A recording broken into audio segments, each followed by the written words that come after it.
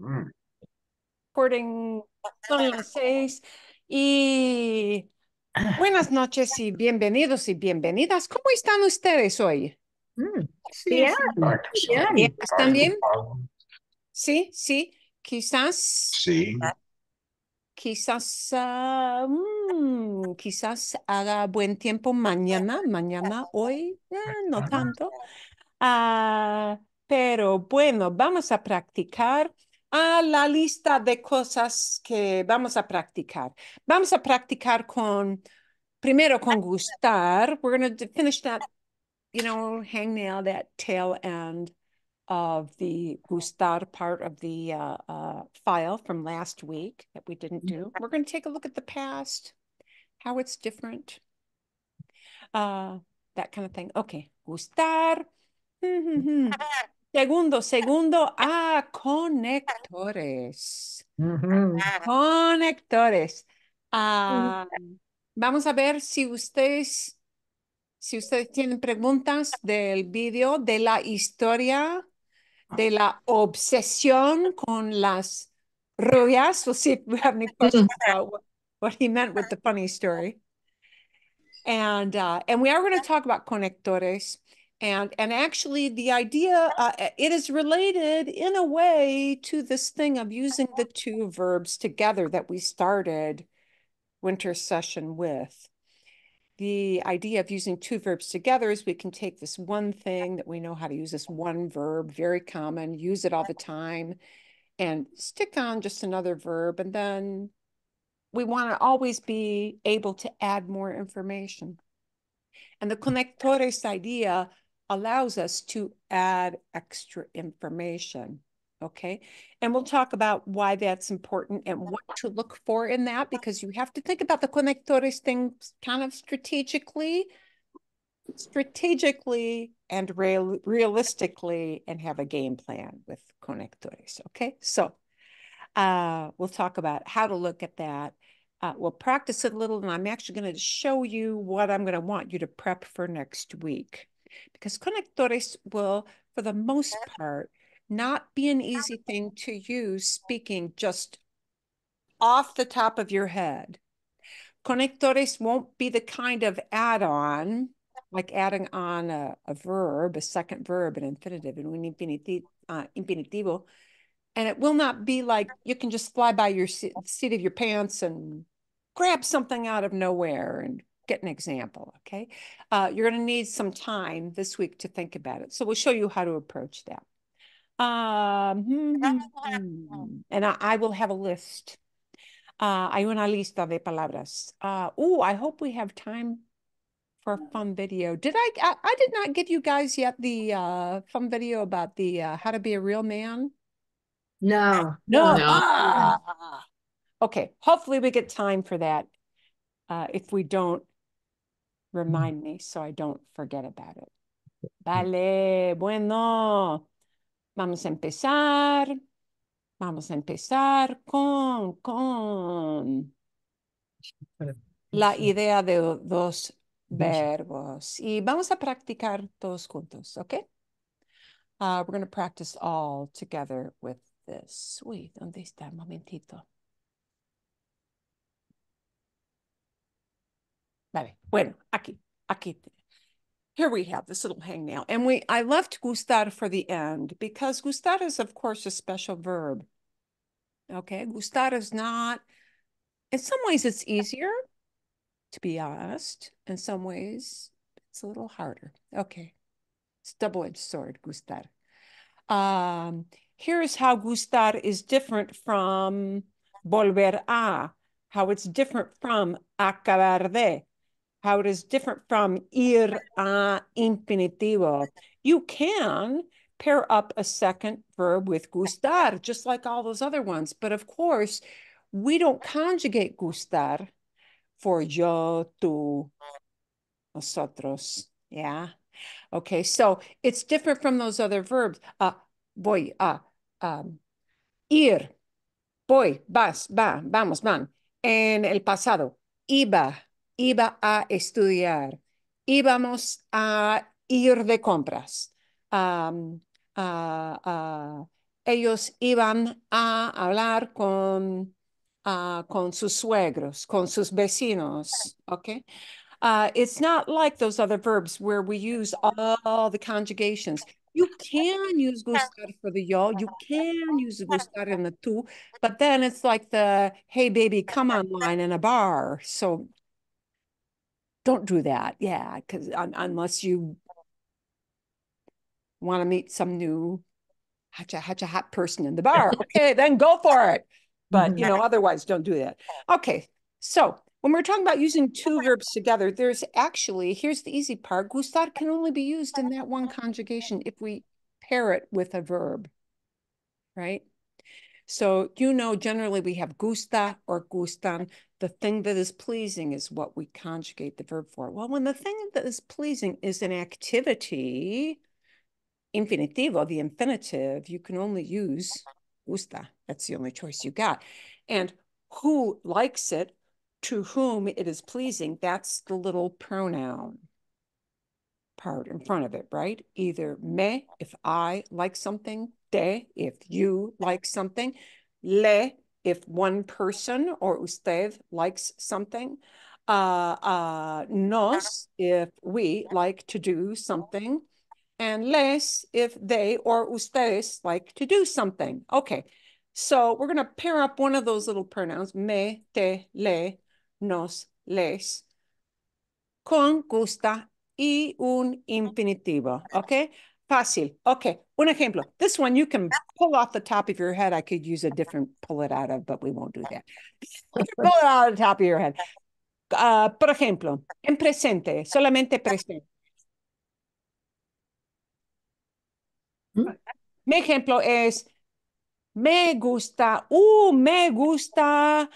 mm, me gusta jugar con las mascotas. I like playing with the pets. Fácil, ¿no? Sí. Me gusta hablar y escuchar español. Ujú. Otro ejemplo, muy rápidamente porque es fácil. This is the easy stuff that you learn like forever, right? Me Me gusta gusta jugar con mis nietos. Sí, fantástico. Bueno, sí, Susana. Me gusta hacer ejercicio en las mañanas, Ah, in the ah, morning. ah, ah, por la mañana, Por la. por la mañana, sí, por lo general, por la mañana, sí, sí, bien. Ok, otro ejemplo. ¿Lisa? Ah, Sí. I said, what did I say? Me gusta comer el chocolate. Sí. Ah, Yo. sí, eso es. That's the thing. Yeah, eso es. Ok, bueno, sí, Jen. me gusta caminar por la playa. Oh, sí, me gusta caminar por Sí. la playa. Sí, Ah, sí, mucho. ok, vale, sí. Tenemos arena, pero no es playa. Tenemos arena, mucha arena en Arizona, pero no es playa. Ah, Ah, bueno, ok. pero hoy, mi esposo y yo están en Newport Beach, En- California. Hoy Perfecto. ¿Y qué es, tiempo hace en Newport Beach? ¿Qué tiempo ah, hace? ah, ah, ayer mucho sol. Um, hoy, How long have we been here? no, didn't you ask me the weather? Sí, sí, sí, claro. Oh, yeah, Oh, yeah. I thought you were talking about how long. No, Ah, yeah, hoy, sol y nublando, cloudy. está nublado, pero hace sol. Yeah, Hoy, sí. hoy aquí no, hoy no hacía sol, ¿verdad? Mm. Generalmente sí, pero hoy no.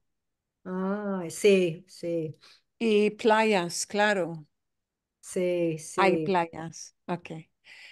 Pero bueno, entienden, gustar con infinitivo es fácil, ¿no? sí. Es Sí. fácil. Ok, bueno, Y es el nivel, aquí tenemos el nivel un poquito más complicado. Here we have just a little higher level of difficulty. Si hablamos de liked, L-I-K-E-D en inglés, liked, no es like, ¿ya? Tenemos que pensar un poquito en todo el concepto, You still only need one type of verb because you're still pairing it up with a second infinitive, right? But if we want to say liked instead of like, we have to think about how do you mean liked? ¿Sí?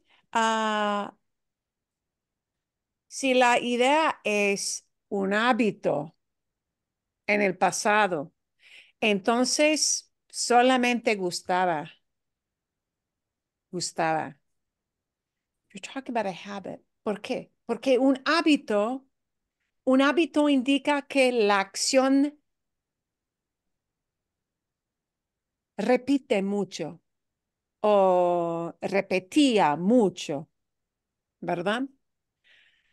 Si hablamos de un hábito, es algo que pasaba muchas veces. Y yo no sé exactamente cuántas veces, muchas veces, pero el número, no lo sé, ¿ok?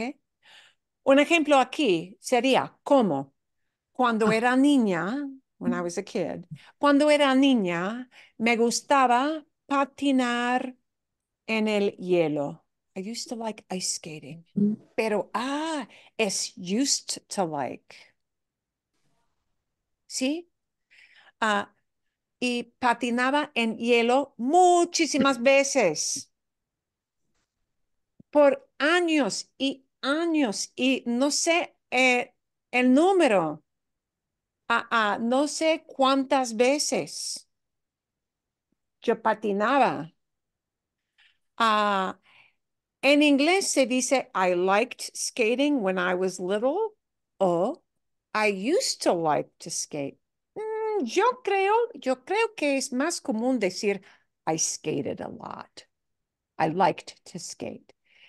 A veces I used to, pero la idea general es used to. Entonces, gustaba, solamente gustaba.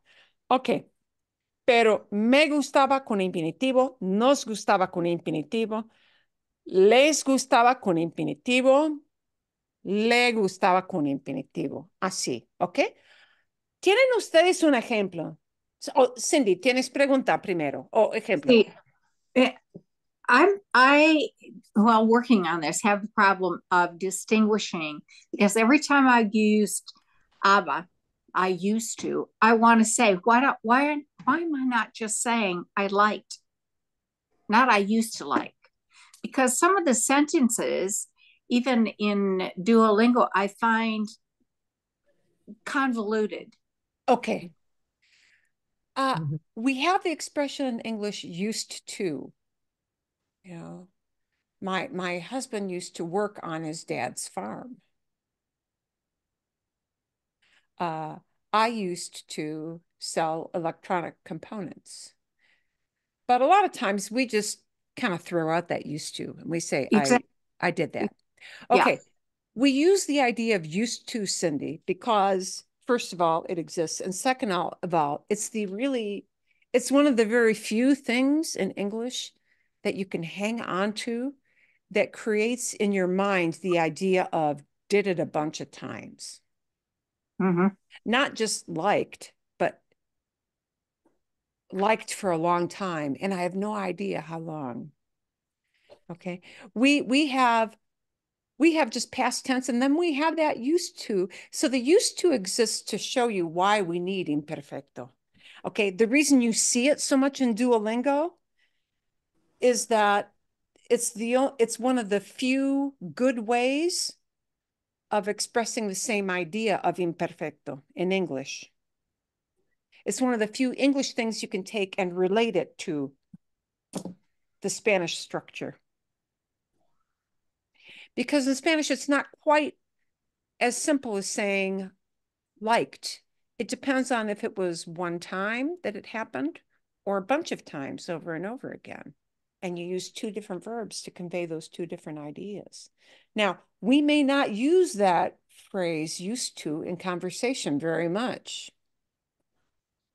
You probably don't when you speak with people in English, but it gives you a means to hang on to say, here's when. Is that what you mean? Is that the idea you're conferring of repetition? And if so, then we need gustaba. Does that answer your question? Kind of, sort of?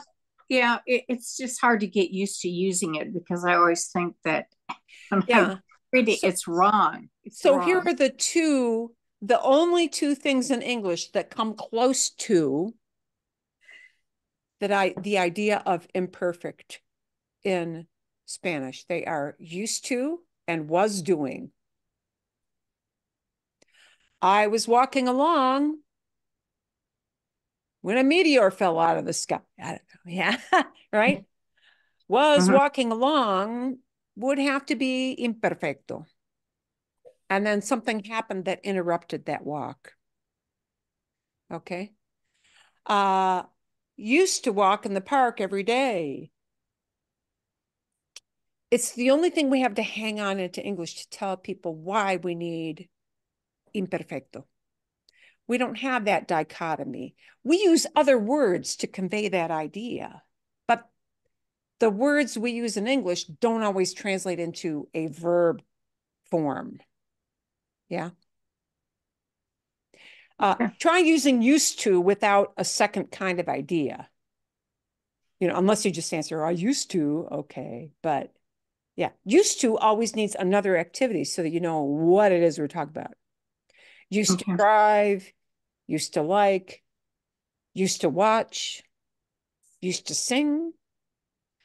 We need another second verb. Yeah. Used to by itself doesn't have a whole lot of meaning except to tell you it's over, but it happened probably a lot, probably repeatedly. See, Julie. You could just say, me gustaba tocar el piano. Exacto. Me gustaba tocar el piano. Perfecto. Me gustaba tocar el piano, but you would never say me gustaba tocar el piano ayer. No.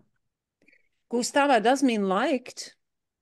But me gustaba tocar el piano, pero ahora no. Sí, por ejemplo, a mi hija le gustaba tocar el piano cuando tenía 10 años. Pero ahora no lo hace. But now she doesn't do it. Así. ¿Bien? Okay. Sí, Judy. Oh, and you need to take yourself off of mute.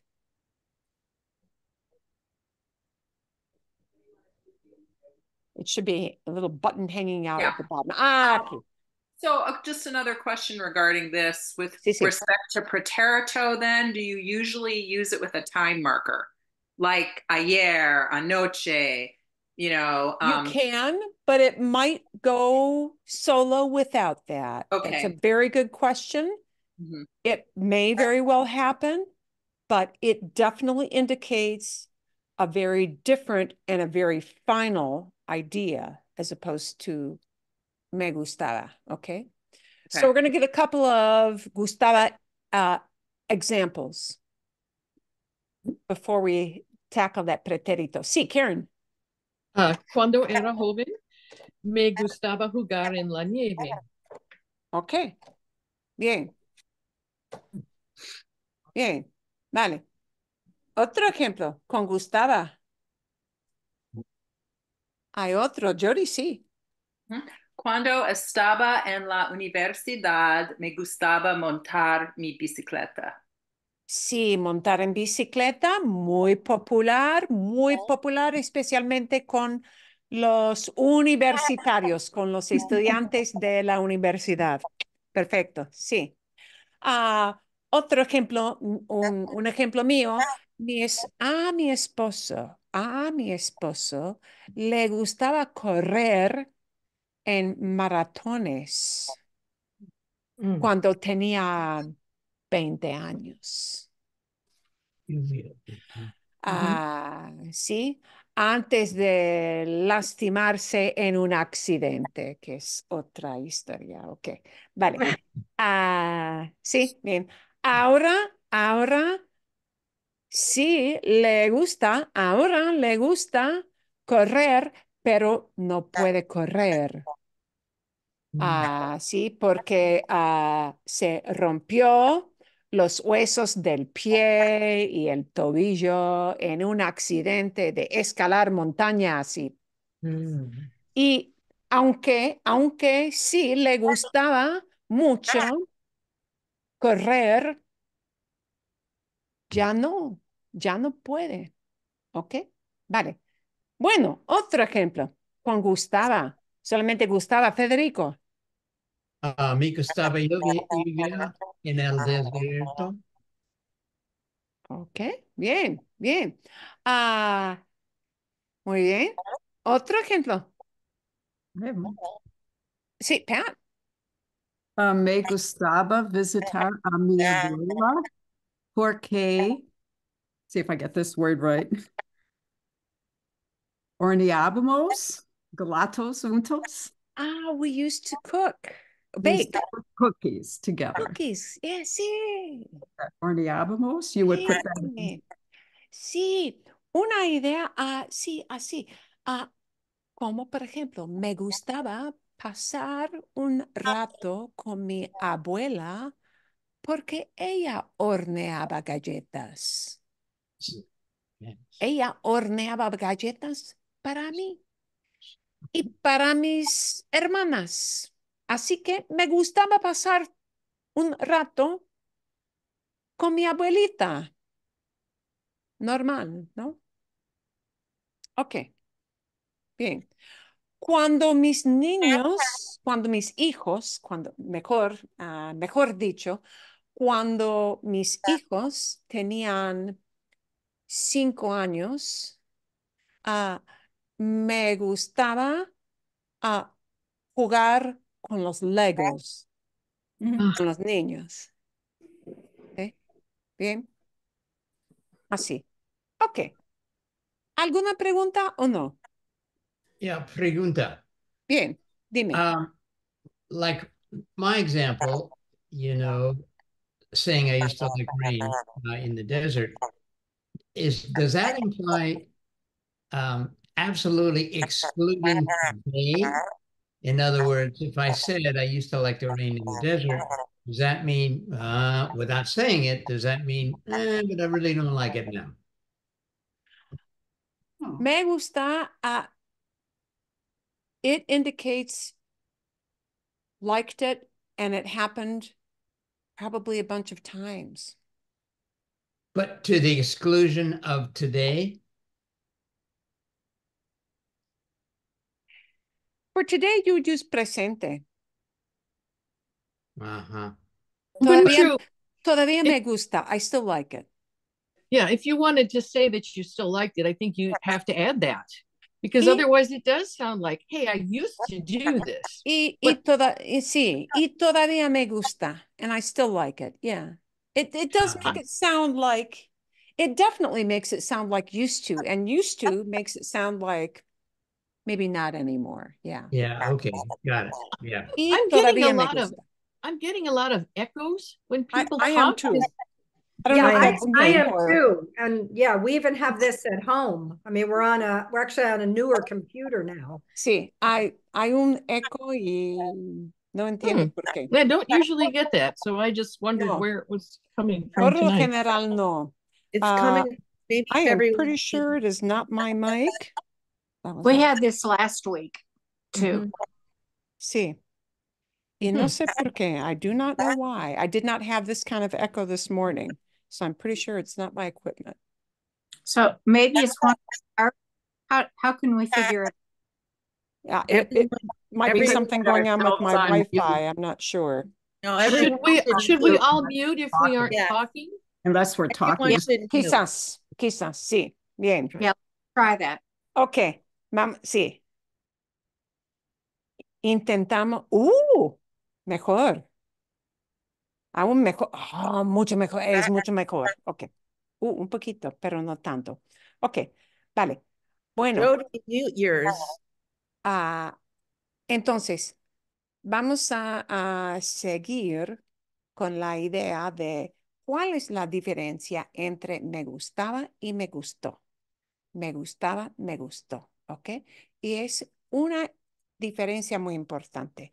Me gustaba indica un hábito, algo que pasaba varias veces, muchas veces en el pasado, no sé cuántas veces, pero gustó indica una reacción después de la acción. Gustaba es liked.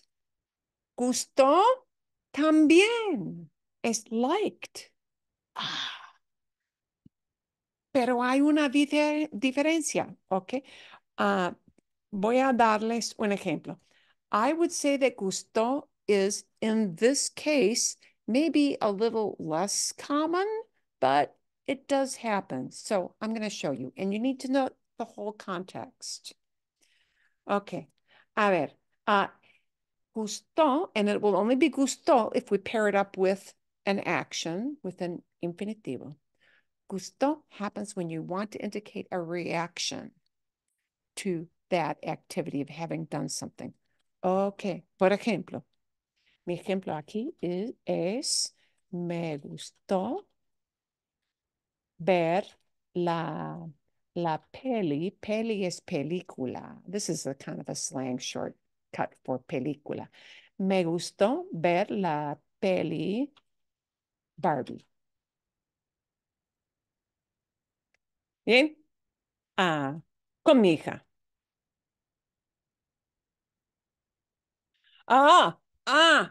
Voy a añadir información. Ok, fíjense, pay attention. Me gustó ver la peli Barbie con mi hija, aunque, la verdad, to be honest, la verdad, no me gustaba Barbie, la muñeca. ¿Cuál es la diferencia? I liked watching the Barbie movie, although, to be honest, I didn't like the Barbie doll much. Hay gran diferencia. There's a big difference in that. No me gustó, or me gustó ver la peli Barbie. Es la idea al fin de ver la película. This tells you that, I watched it. I did it this many times. Yeah. And after I turned it off and got all done with it, I walked away, and this was my reaction. I liked watching it, although I didn't like Barbie much. And we've got liked and didn't like. Okay, one's a negative, but they're very different, and we need two different verbs to express that idea. Okay, question. Okay. Gustaba, if you use it there, I didn't used to like Barbie, as opposed to I didn't like her. Why? Again, it makes more sense to me to say I didn't like her as I didn't like the Barbie doll instead of used to. You didn't do that over and over again. But you probably never took a Barbie and played with it once, put it away, and never looked at it again, unless you hated it, right? When little kids get a toy and they like it, do they count how many times they play with the toy? No. The used to, Cindy, is just there as a vehicle to signal to you, I need gustaba. But in English, you're likely to really say that in English as, I liked watching Barbie. And you know what? I'm going to change this, tweak this just a little bit more. Oh, God. I'm going to tweak this just a little more. So I've got 2 double verbs set up in each one. So it's kind of apples to apples. Okay. Me gustó ver la peli Barbie con mi hija, aunque la verdad no me gustó, no me gustaba jugar con Barbie la muñeca. In English, I would probably say, I liked watching the Barbie movie with my daughter, but to be honest, I didn't like playing with Barbie, the doll. And it's just liked and didn't like. It's still liked. You're right. In English, it's still liked. And the gustaba. But the used to gives you something to hang on to know that. Is it possible to say that idea used to like? And does that convey the idea of something in my past that wasn't like a one-off? I think because your childhood went on for some time when you didn't like playing with Barbie, that it makes sense to use the imperfect. Yeah. So you probably see used to a lot if you do Duolingo, right, Cindy? Yeah, a fair amount. Yeah. So they do that just to give you something to hang on to. So it's a signal to you. It's a little red flag. Okay.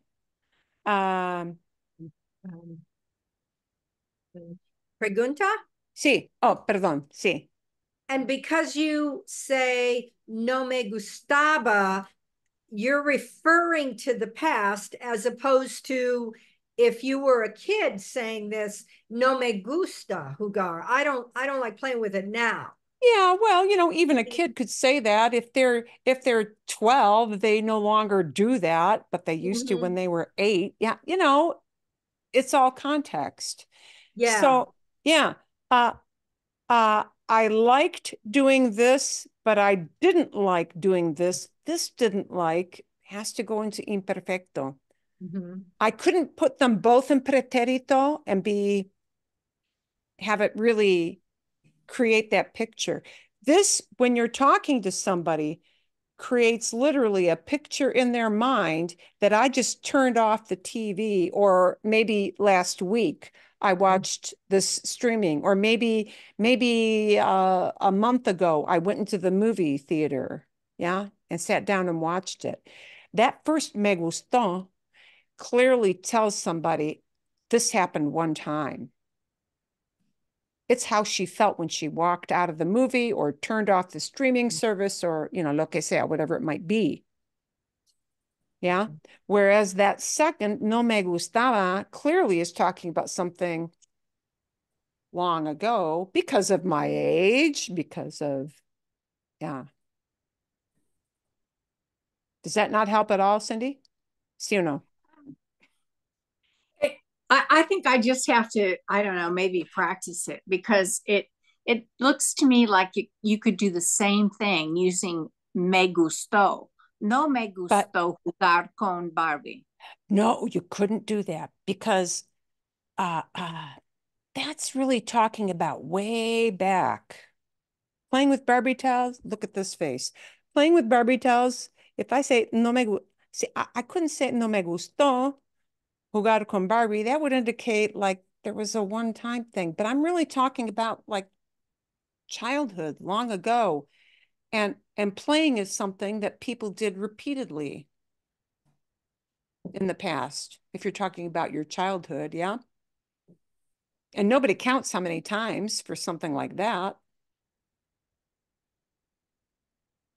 Let me try to get maybe another example. But clearly, Cindy, the one thing I want to point out, I couldn't make both of these verbs both me gustó. I couldn't. That second me gustó would carry a one-off, one time and done idea. Okay.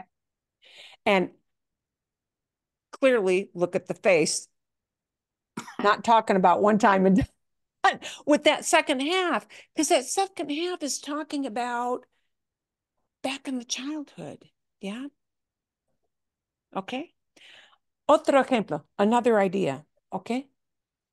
para ilustrar otro ejemplo. Y voy a engrandecer esto un poquito más. Bien, ok, vale. Por ejemplo, let's maybe not dig back into infancy, but something more recent. Ah, cuando tenía 25 años, me gustaba salir, me gustaba salir con mis amigos para bailar. ¿Sí? Cuando tenía 25 años, me gustaba salir con mis amigos para bailar. When I was 25-ish, yeah, I used to like going out with my friends to dance. Okay, normal.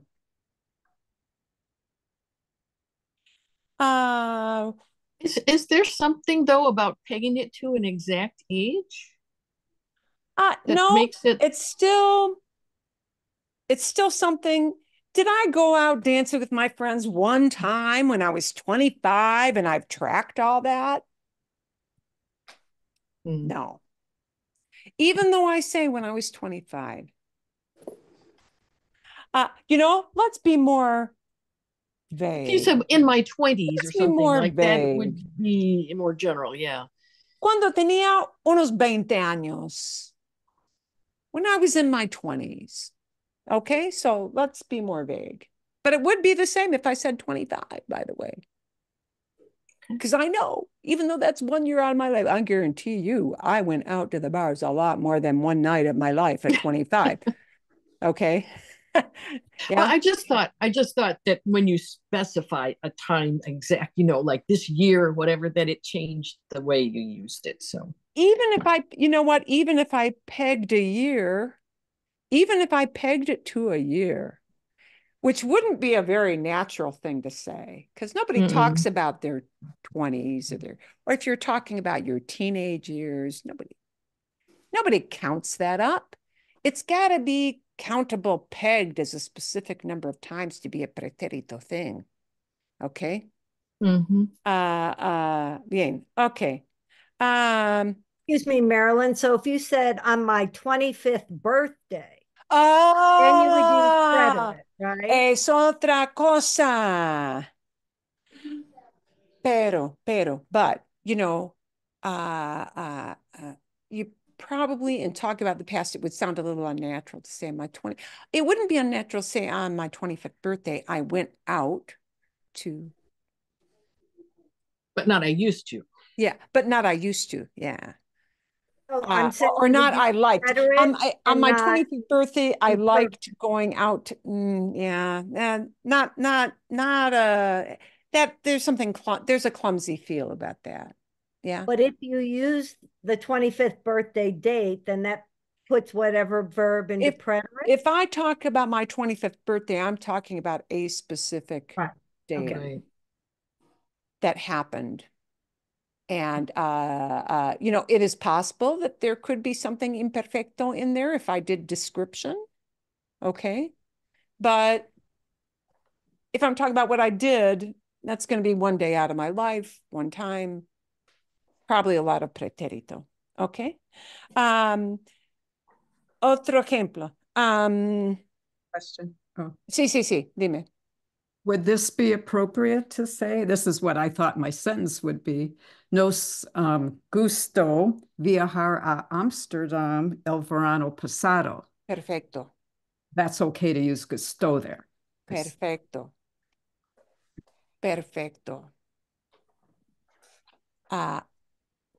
Porque estás hablando de un viaje en un momento del pasado. Así que es perfecto. ¿Ok? Un ejemplo aquí. Cuando tenía unos 20 años me gustaba salir con mis amigos. No me gustó, pero es otra cosa o expresa otra idea muy diferente. Cuando digo no me gustó, salir al bar en Old Town. Soy anciana, I'm an old lady. No me gustó salir al bar en Newtown, porque ah, estaba, estaba muy ruidoso. I didn't like going out to the bar because it was really noisy. That sentence conveys something very, very different. It talks about a one-off, a one-time thing. No me gustó salir. They're both two verb combos.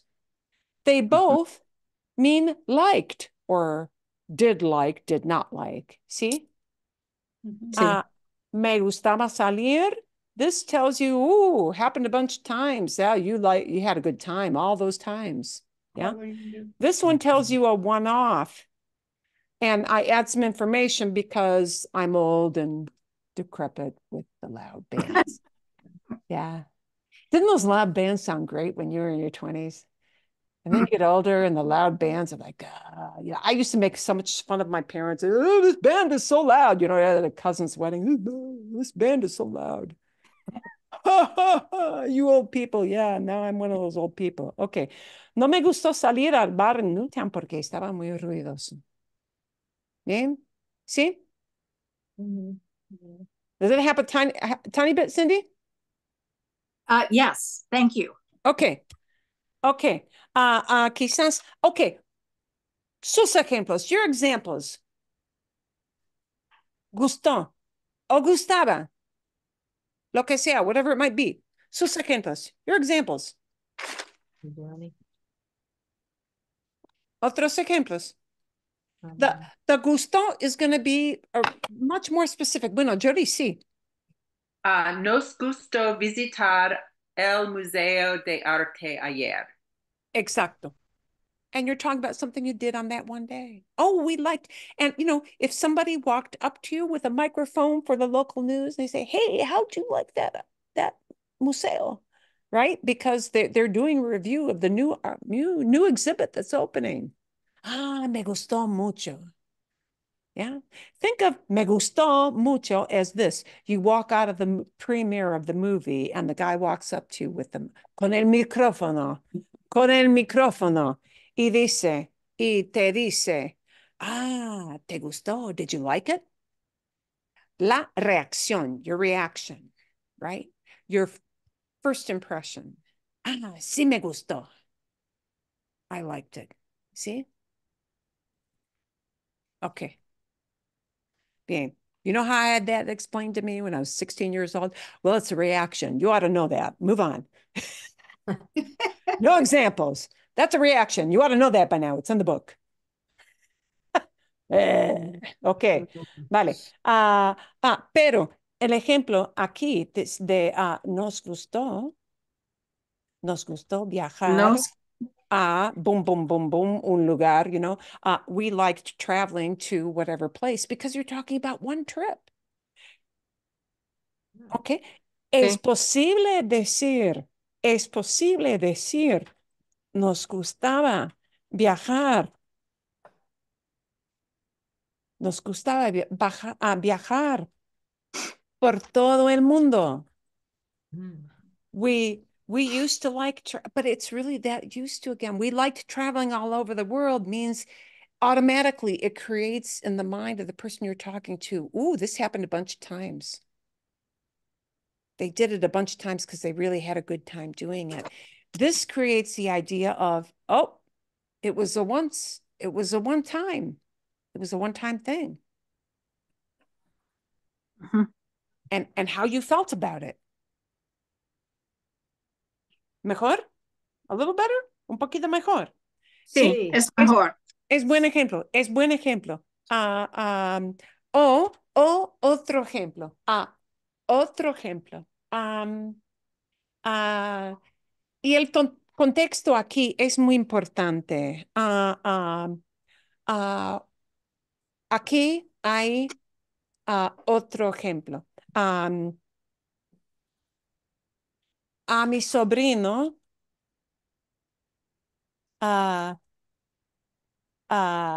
le gustó esquiar en las montañas. Cuando visitó Colorado. Okay. And this tells me he had a good time doing that, but he just went there and did that in that place once. Es otra idea decir a mi sobrino le gustaba esquiar mucho.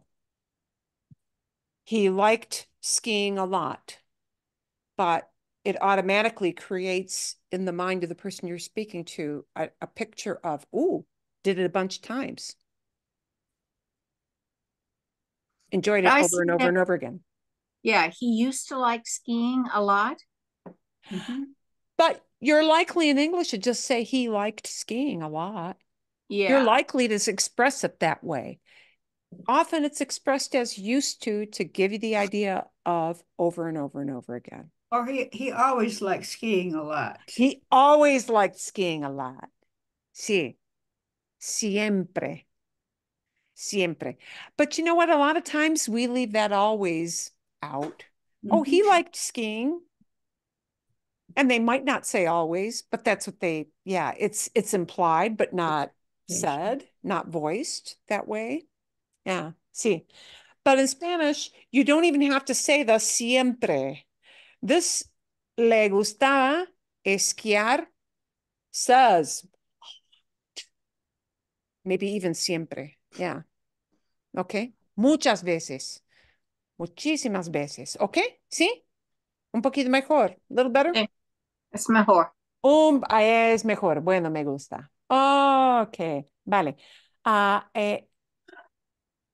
Sí, es algo importante. It is something that is important to note that difference because we really don't have good things in English. We have to like extra add on little words to get the nuances. And you don't have to worry about the nuances in Spanish. You just use the one form of the verb or the other past tense form of the verb. And it kind of paints that picture automatically. Okay. A ver, bueno. Pam, pam, pam, pam, pam. Aquí vamos. Here we go. ¿Alguna pregunta o no? ¿Debemos seguir? Should we move on to the next thing? ¿Sí? Sí. Ok. El próximo tema es esta idea de conectores. Again, we're going to see how we add on words, okay? We add on words. ¿Hay alguna pregunta? Admittedly, this was a very silly story. Es una historia bastante tonta. This, by the way, of having this story be kind of ridiculously magnified and silly is a purposeful way. It's a purposefully. Yeah, it is a teaching method and it is done intentionally. With learning through storytelling, the weirder the story is, the more people go, boo, that is odd. And the better the boring grammar ease sinks in. Oddly enough, they've actually done research on this, so trust me. Okay, vale. ¿Hay alguna parte de la historia de las rubias que ustedes no entendieron? Is there any part of that story that you didn't understand? Any little odd phrase? Just this fun story part. I didn't understand the phrase de ruedo. ¿De nuevo? No, ruedo.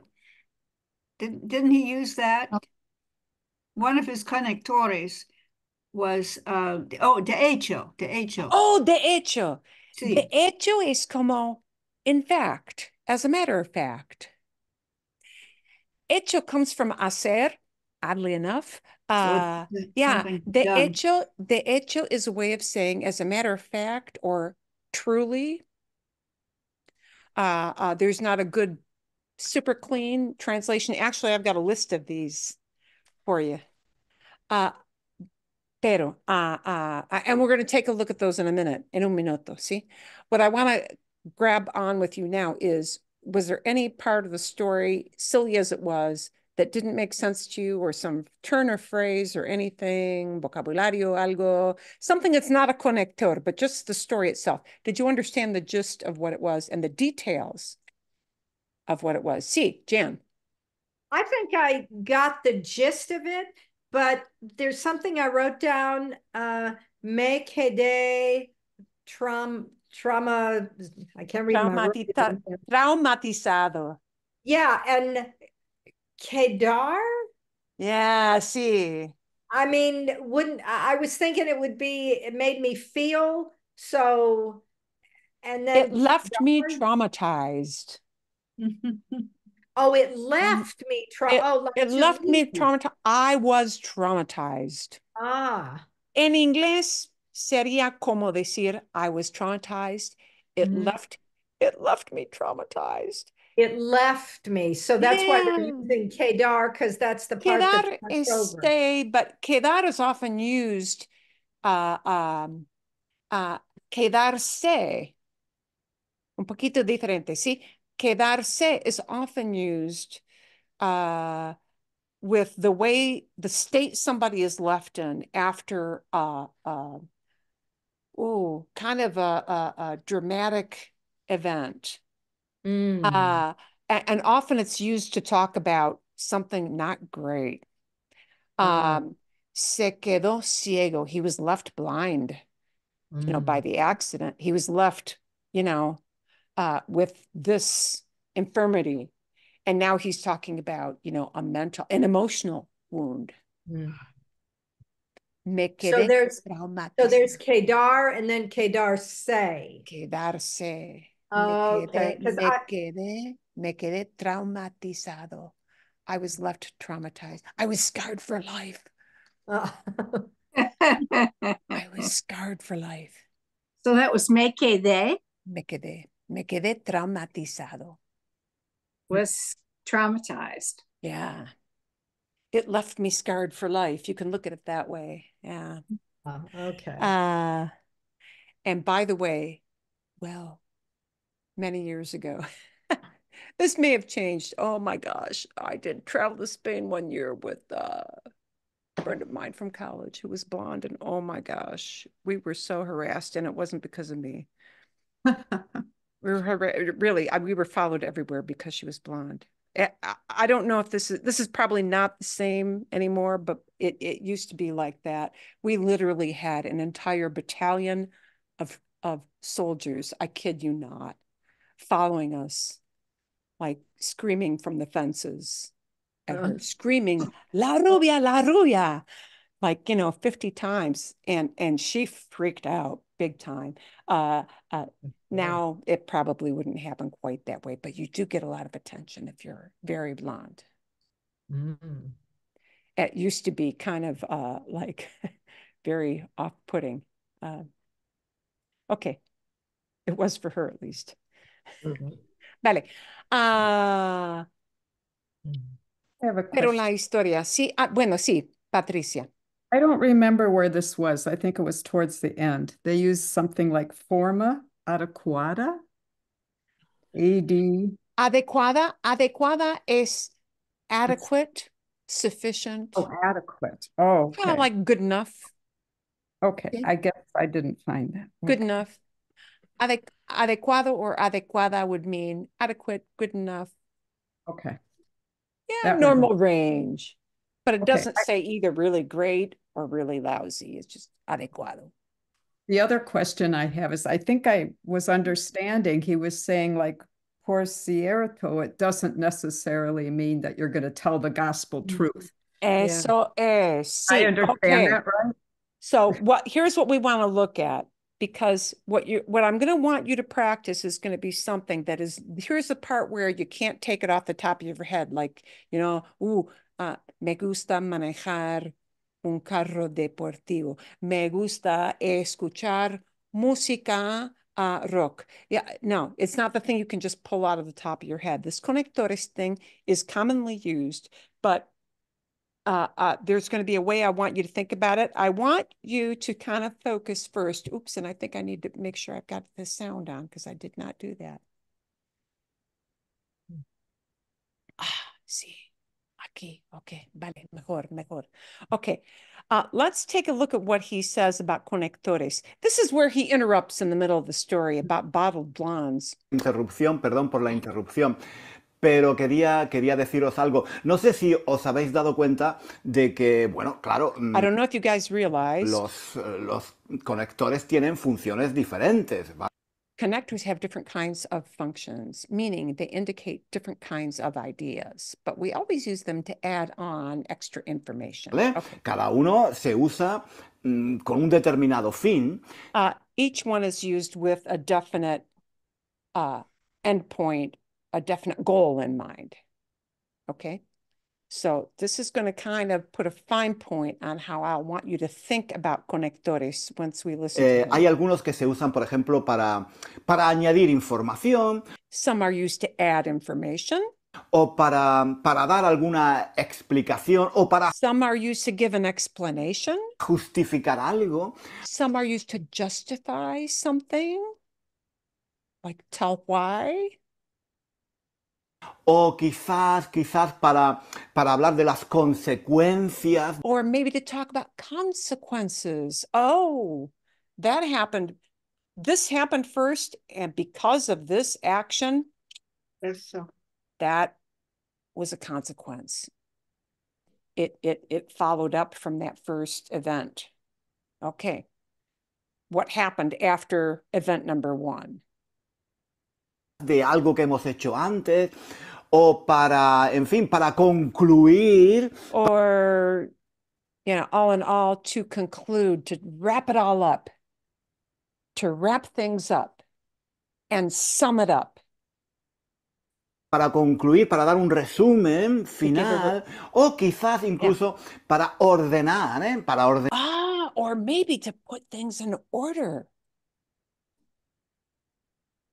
Maybe to give you a time reference for things happening one after another.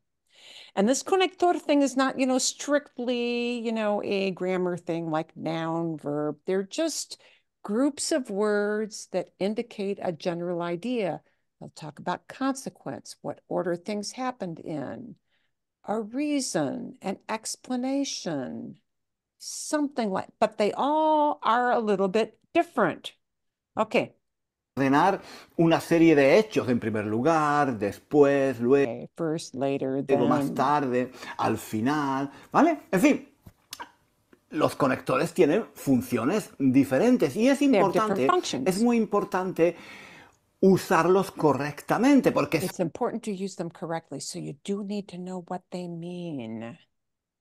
If you use it in the wrong sense, if you just throw it in because you think it's a conector and you can connect two little ideas together, if they don't make sense, it'll be a moment. Okay.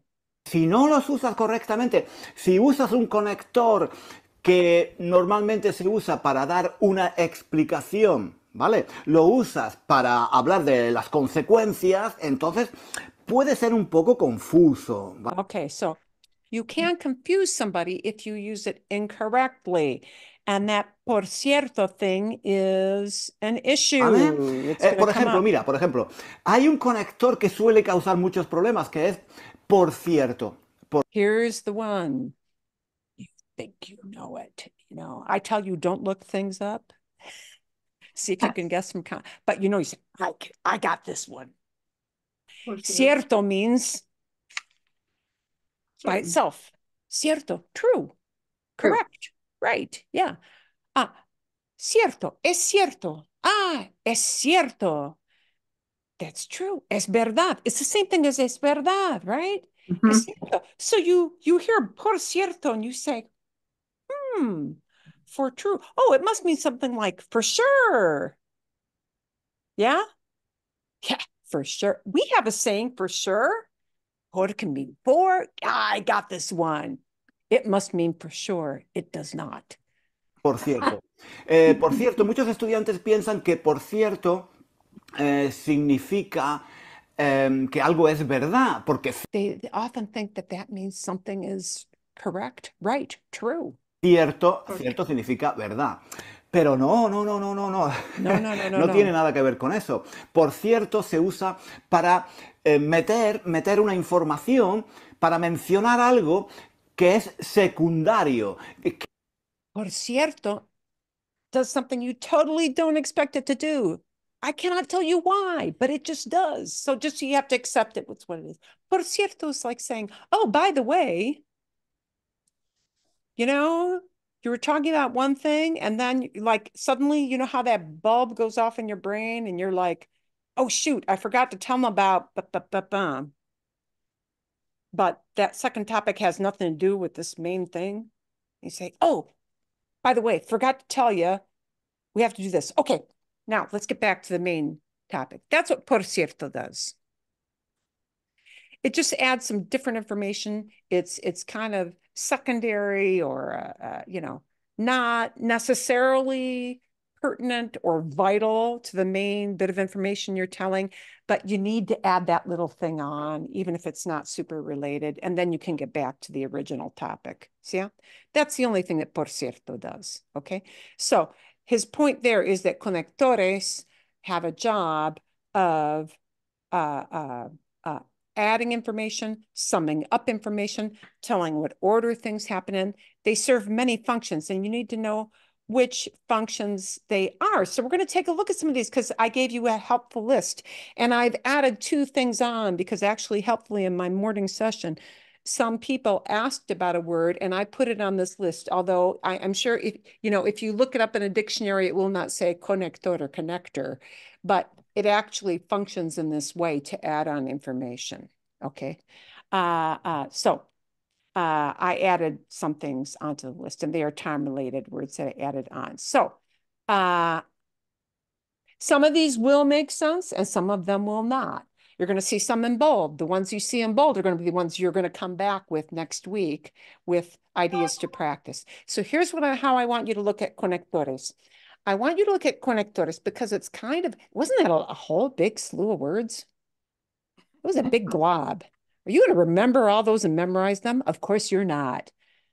And if you can, I pat you on the back. You wonderful Mensa super smart person. Okay, I'm not that smart. Here's how I want you to look at conectores. It is not the kind of thing you can grab off the top of your head and just use it like, you know, me gusta. It is the kind of thing that you need to hear many, many examples and you need to practice many examples, okay? And you need to purposefully practice examples. So what I want you to do is to notice what they mean, because what they mean tells us about the kind of context we can use them in, okay? I want you to notice a lot. Don't put yourself under the pressure of, I must be able to use all these perfectly off the top of my head, because that's not a realistic way of learning conectores. What is realistic is get to know what a lot of them mean and start watching out for them in writing and in listening. In writing will mean these little articles, anything, you know, written stories, newspaper articles, stuff like that. If you listen to any kind of podcasts that tell a story or that talk about news, even if you listen to the weather forecast in Spanish, any kind of TV broadcast, try to work hard at noticing when these are used in, you know, TV, movies, in writing. Because, you know, they're used for very long sentences to connect two ideas and relate them to each other. Put less pressure on yourself to be able to pull it out of your behind and just give an example. But we do want you to ponder this week certain ones of these that are super common right? The most common ones. I do want you to think about them and bring some examples in. So we're going to take a look at what some of them are. You're not going to be able to use all of them next week. You are going to use about maybe 6 or 7 of these next week, okay? Bien, okay. Así que, and it has to be, and a lot of these are more than one word combination. Así que, so that, so that. So that, okay? Entonces, then, so this doesn't have a whole lot of meaning, this word entonces. It can strictly be kind of be talking about time, but you know, how many times do you say so? What does so mean in English, by the way? What does so mean? Give me a again, pat you on the back. You can give me who cares? You know how to use it. Yeah. Entonces, es consecuencia as a consequence. So, entonces, some activity follows from that first thing you talked about. Some activity is a follow-up. That's what entonces has as a job. Por eso these are kind of similar in their job, in their function. Yeah. Por eso, therefore. Or for that reason. Literally, por eso means por is because of, and eso is that. Because of that. On account of that thing. Okay? Mi vecino es muy gordo. Es un hombre muy gordo. Por eso anda muy lentamente. On account of that, he walks pretty slowly. Because he's heavy. Así es. Okay? Por eso. Therefore, for that reason, literally because of that. Bien. He gave us por lo tanto. We could put it in this group. I'm going to want you next week to focus on these and bring examples. I give you something to hang on to. You had some, you could go back and like rewind, listen for his examples, but here's some examples. And so every time you see escribe tus ejemplos originales, this is where I want you to come up with some examples of your own, something that you make up. It may be shorter than this sentence. That is fine. Okay. These talk about these, así que, entonces, por eso, indicate some kind of a follow-up that naturally comes out of the first idea. Okay, that's the job of así que. No tenía efectivo, así que pagué la cuenta con mi tarjeta. I didn't have cash, so I paid the bill with my credit card. Paid the bill of the credit card is related to, nothing in my wallet. Yeah? Okay, bien. See, this activity is a follow-up because of this situation up here. And the así que just tells you what happened, yeah, as a consequence, right? Entonces, mi esposo llegó a casa a las 8, entonces cenó muy tarde. So he ate late. Entonces is often translated as then. Yeah, it just means that this activity followed later. Okay? Bien? Vale. Yeah. Por eso, mi carro no funcionó. Por eso tenía que llamar un taxi. My car didn't work. So I had to call a taxi. Bien? Yeah. Okay. So mis ejemplos, those are my examples, but that gives you something to work off of to see how that is used. And you can listen to his prior examples. Okay. Otros conectores. Aquí. Aquí tenemos conectores que se refieren al tiempo. ¿Cuándo? These all talk about a when. That whole thing you talked about, ordenar, putting things in order. Yeah. And you know, technically I wouldn't have included this, but it's like, oh yeah, I hear people say things like that. A los 2 días. And that dos could be a tres, it could be a cinco, it could be any number. Okay, so that's why that's in parentheses. Es una manera de decir sí 2 days later or 2 days afterwards. Okay. And I know means two, but well, it's just a bunch of words that hang together to give you that idea. A los 2 días. These are not in the video, but people specifically brought these up, and actually these do connect another idea. So después de ordenar, that puts things in order. Yeah. Después de, after doing something. And that second part has to be infinitivo, see? Or the opposite of it, antes de, before doing something. Okay? Bien? Okay, vale. Algunos ejemplos. Escribe tus ejemplos. Here's where I'm going to want you to come up with some ideas. Pero estas ideas son las mías, ¿sí? A los 2 días. Por ejemplo, mandé 2 regalos por internet y a los 2 días tuve un montón de correo basura en mi cuenta de email.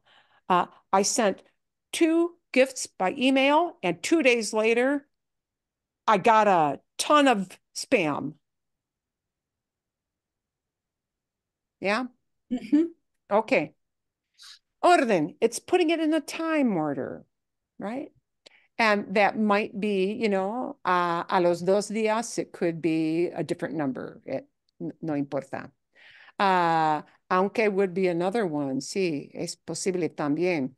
There are a whole bunch of different words that can function with this, okay? Now, with después de and antes de, they're kind of son flexibles. They're a little bit flexible. You might switch the order of some of these clauses with these 2 phrases. You can't do that with all of these, but with these you can. Después de infinitivo. Por ejemplo, descansé un día más después de montar en bici por 25 millas. Yeah. I could flip the order. It means the same thing. Después de montar en bici por 25 millas, descansé un día más. I rested 1 day more. Okay? I rested 1 day more after bike riding for 25 miles. It's a conector. I connect another thing, but it's an ordered kind of thing. Antes de does the same thing, but it's the opposite meaning. It's a before idea. No podía comer antes de hacer ejercicio. I couldn't eat before exercising. Yeah. I could flip the order and it means the same thing. Those 2 phrases are flippable. Antes de hacer ejercicio, no podía comer. Igual, okay? So these talk really more about time-related ideas. These talk more about like something that occurs as a follow-up. Event number 1 happens, and this is a logical thing that happens after that first event, okay? I picked a few things. If you choose to try these, you can. You can use them, you can skip them, but these are kind of fun here. Mejor dicho is like saying to put it another way. Or in other words, literally mejor dicho means better said. So if you, that makes sense with, En otras palabras, that's very literal. In other words, we say that exact same phrase, see? In other words. This o sea thing is, we'll talk a little bit more about o sea next week. O sea is also considered a kind of a crutch word. It doesn't have a lot of meaning, but o sea, I mean, with a comma, I mean, or rather, in other words. So these are kind of all grouped together because they're kind of used for similar reasons. Yeah. And o sea is kind of notorious. 20-somethings in Mexico use o sea all the time. It's kind of like Valley Girl talk, like, Like. O sea is the like of Mexico. Yeah. There are people, even young people in Mexico, who are like, ay, tan fresa. A fresa is somebody who's kind of like a valley girl talker. They're kind of, yeah. Fresa is somebody who's really rich, kind of stuck up, only used to the best of everything. And they just yap constantly about this. Yeah. Okay. And amongst that group, it's like Osea gets worn out super fast. Okay. So try maybe a couple of those. So here are some examples of mejor dicho. Tom Brady era deportista excepcional. Mejor dicho, era el quarterback ideal de la historia. In other words, he was the best of all time. ¿Sí? O sea, mi jefe, o sea, el hombre que es dueño de la compañía, es un hombre muy razonable. My boss, I mean the guy who owns the company.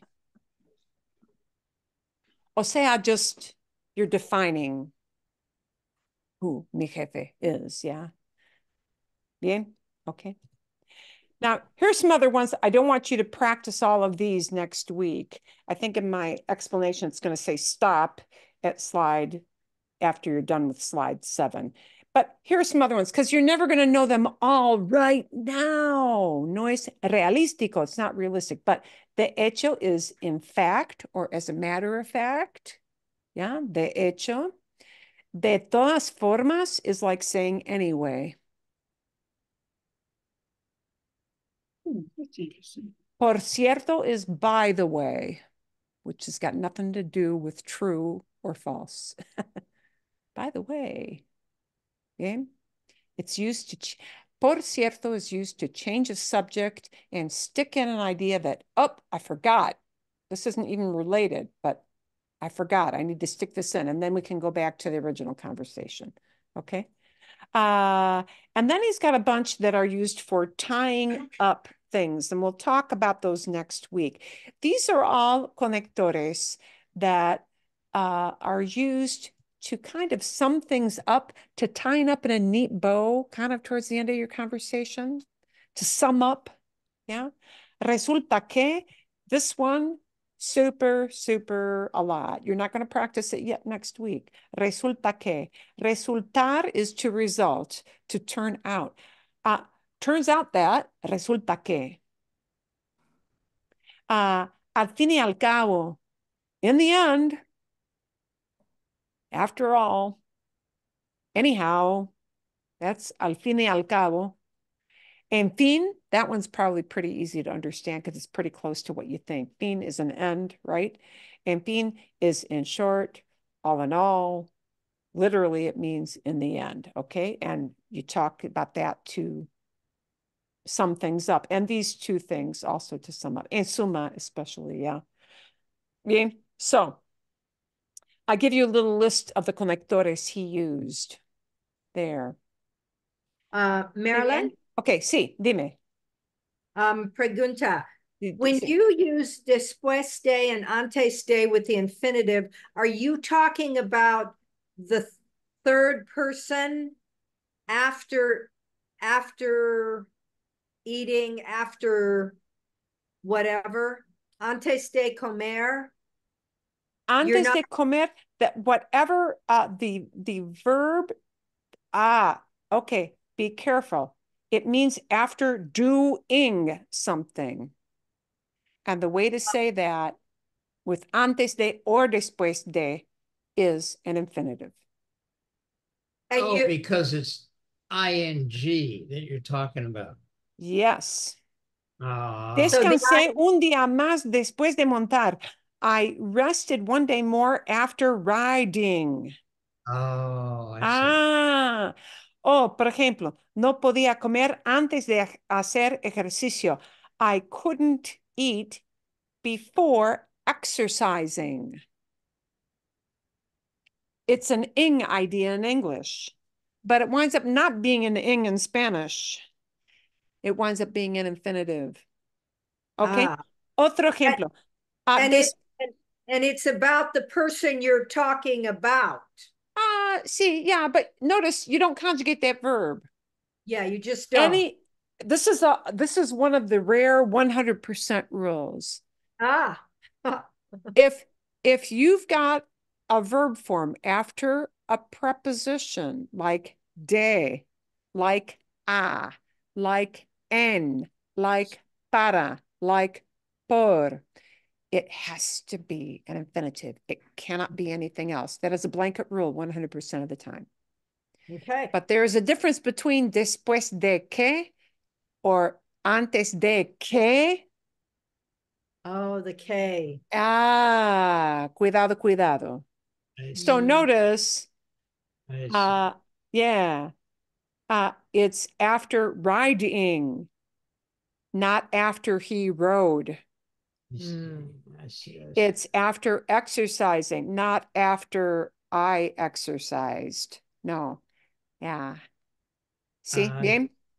After doing something. And that's why that ing is so important there. See? Está bien? Here, yeah, that doing is important. That's a big thing. We're going to underline that. So can you give me the 4 or 5 things that throw it into ing? For example, day, that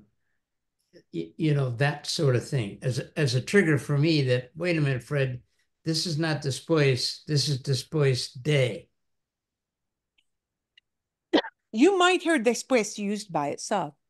Right, okay. That's what I'm saying. Sí, por ejemplo, me levanté.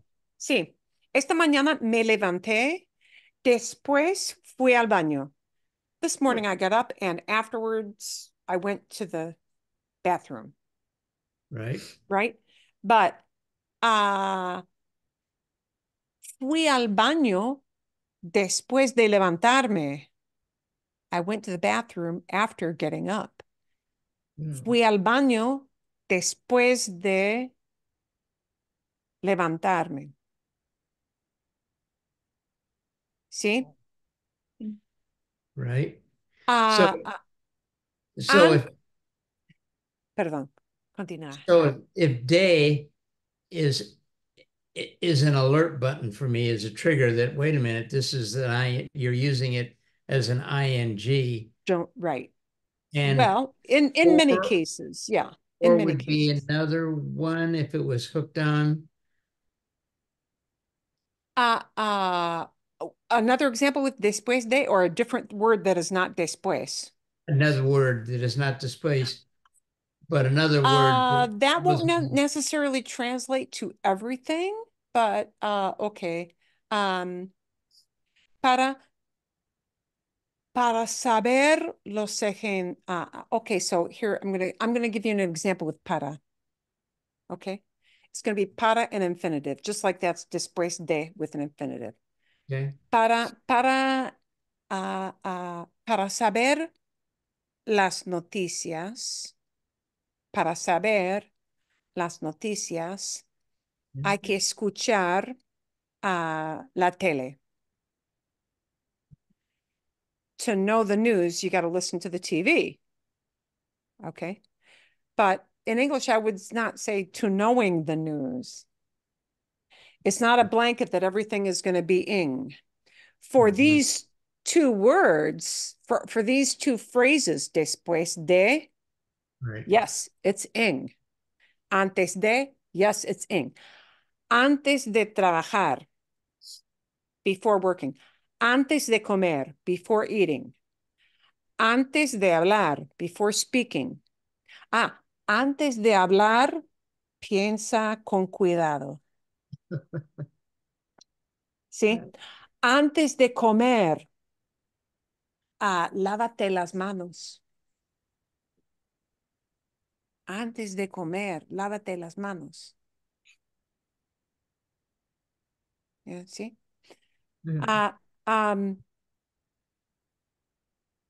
It's blanket for those two phrases.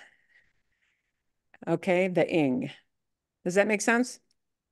It But not does. necessarily if I just plug in a para or plug in an N.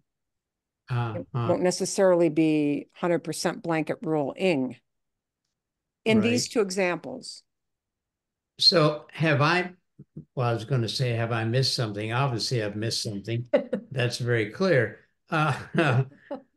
Besides hooking on de to such words as después and antes and whatever, could I have a list of 4 or 5 of things that typically might throw it into an ing, like para? And if when para is hooked on to it's likely to throw it into an ing. When de is hooked on to después and antes, I wouldn't hook on an ing for any kind of just any old preposition. Right. You got to take the specific word combinations. Okay. And they're all over the board. And they're kind of, yeah. Wouldn't you like to have 100% blanket rule, and there just never is? Así es. So it is. Yeah, you have to take the structure as it's given and just tell yourself that's the way it is. It's a pattern I'm going to follow. And it is an ing for that pattern. Right. But I can't blanket and say, anytime I see the word anytime I see the word para, anytime I see the word en, it'll always be an ing. No, it won't always be an ing. Okay. Does that make sense? Yeah. See? Okay. Bien. Vale, bueno. Entonces, you're gonna, and you know what? If you can only get to the así que entonces por eso, and then just these time references, and that's all you got time for, call it good enough. Good enough. Yeah. If you can get a little further and do a couple of these examples with the mejor dicho no sea, great. And if you don't get to the mejor dicho no sea, no se preocupen. Don't sweat it. Don't worry about it. Okay? Vale? Bien? So I give you a list of a bunch of the conectores he talked about. These are just used to hook on ideas, but what they mean is important. So don't press yourself to be able to use all of them off the cuff. You're going to practice these ones that are in bold in the first few sets so that you can take some very isolated examples and create an idea of your own. Okay? ¿Vale? ¿Lógico? Sí. Es lógico. Okay. Sí. Perfecto. I was hoping to get time to get to our little reading guide. No hay tiempo, lo siento. We can come back to this. Would you guys like to do some reading out loud? Sí? Bien? Yeah, Okay. yeah, it's good for us, I think. Yeah. Yes. Let's maybe start off with this next week as kind of a warm-up, because it doesn't really require you to insert your own idea and you know, you just read the words. Some words are going to be hard. And you know what? If you just have time, we'll probably only read up until about like up around here, this all trails thing. That's probably all we'll get time to read next week. But I do want to give people time to read because it's good pronunciation practice, and you can see it ahead of time so you can practice it at home. And I would say just go practice that at home one more time. Bien? You know what? That's going to be enough. Oh, I was going to give you one homework. I'm going to give you a shorter video. You're going to get a short video this week, and this is very tongue-in-cheek. It is like super silly. It is like so silly. How to be a real man. And I really love this because he opens it with complaining that there are too many women on this channel. And it's girl talk. I'm sick of this stuff. Yeah, I'm going to talk about some guy stuff. And so it's very tongue-in-cheek. He's not, please don't think he's serious about this. He's, again, going to be silly. And really, this is only going to go because, well, yeah, it's only going to go up to the 6-minute mark. And the rest of it is advertising, because in January, everybody advertises their channel. So the last 2 minutes is straight advertising their paid program, their premium channel that people pay for. Bien. So really, you're going to be listening to 6 minutes, and they're tiny snippets. Es muy fácil de entender. It's super, super easy to understand. Okay, ¿Más bien? ¿Sí? Sí. ¿Todo bien? We'll start with reading. We'll come back to if you have any questions about the real man video, and we'll do some conectores practice next week. ¿Sí? ¿Vale bien? Sí. ¿Todo Sí. bien? Okay. Bien. Was that article about at a good level for you guys? Sí. Yeah. Fácil de entender, ¿no? Sí. This is something that people would typically, oh, I'll read about this. You know, hey, I'm thinking about starting an exercise program. And yeah, it makes a lot of sense. So a ver, sí. I would love to take your questions on that, but we'll take any questions you had on it next week after we do the practice. Sí, bien. Fantástico. Okay. Vale. Vale, bueno. Okay. See, hay más temas. If there are any other topics, that you want me to do, please do let me know. Y eso es todo para hoy. ¿Todo bien? ¿Todo Ay, bien? Hasta luego. Hasta. Nos Sí. vemos.